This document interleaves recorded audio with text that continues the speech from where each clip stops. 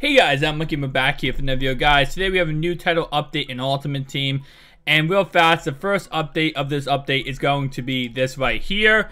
As you can see now, we have the team strategy and the team visuals. So, pretty much, if you're using uniforms like the Zero Chill uniforms 4+ to your players, you can still use them, but these are not going to be uniforms you use in the game. These are just going to be uniforms for the chemistry boost. Now, we go ahead and go to team visuals. These are going to be the players you get in-game. So, for example, I can use John Madden as my boost to all my players. But if I don't want to have John Madden as my coach in the game, I can choose any other coach. So, theoretically speaking, I could choose Andy Reid. If I want Andy Reid instead of John Madden, I can use him in-game.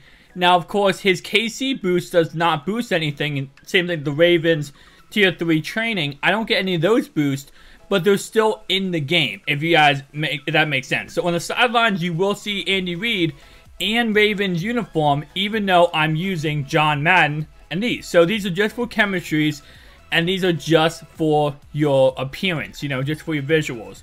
Just to make that a little bit more fun. And to be honest, I love this, because a lot of times I use the Zero Chill uniforms. I don't like them, but they give me the boost. I have to use them. Same thing with John Madden.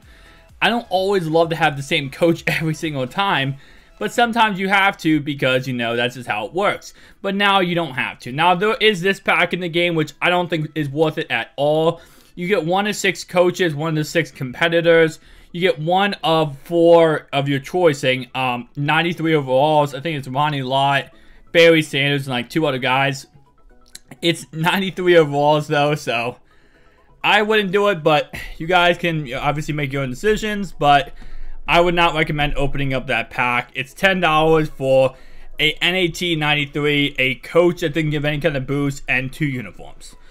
I don't think it's worth it, but let's get right into the title update. Alright, added logic so that the weak box exploit manager does not trigger versus AI controlled opponents.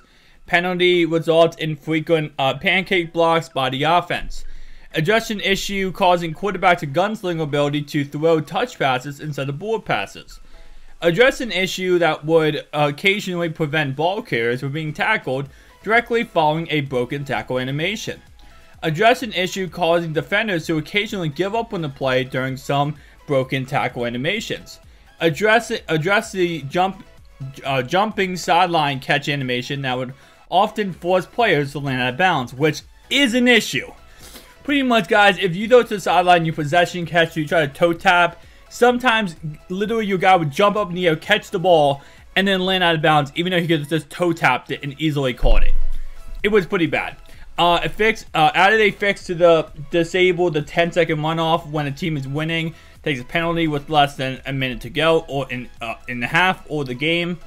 Added a fix to aggressive pass rush to help ensure defenders have a chance to jump off sides no matter what formation you're in. Apparently, nickel 335 was like, I guess, a glitch.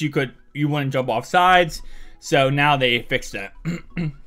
Developer note: the weak box exploit was introduced this year to encourage players to better match the offensive personnel on the field when trying to defend the run, especially heavy run sets with 8 or more blockers inside the tackle box. Due to a lot of valuable feedback from all players, we've discovered the AI could get hit by this exploit. The new logic will prevent it from occurring when playing AI opponents moving forward.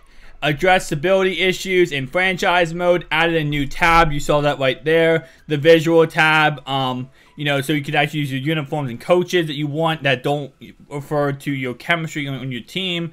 Also, they also fixed, they added the other new tab you saw for the $10 bundle thing you can buy right here. So, they added this, and they added the visual thing in Ultimate Team. So, wow.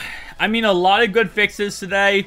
One of my favorite, again, that was that sideline catch animation when you possession catch, and now you won't just, like, you know, catch it and then land out of bounds and still try to be toe tapping. It's so weird. They fixed that. They fixed the gunslinger issue when instead of throwing board passes, you throw touch passes. Fixed the ball carrier, broken animations, stuff like that. So they did a lot of good stuff today. You know, there's not many times when they do updates I'm just like sitting there like, yeah, I liked all of these. I liked every single part of this update today, guys.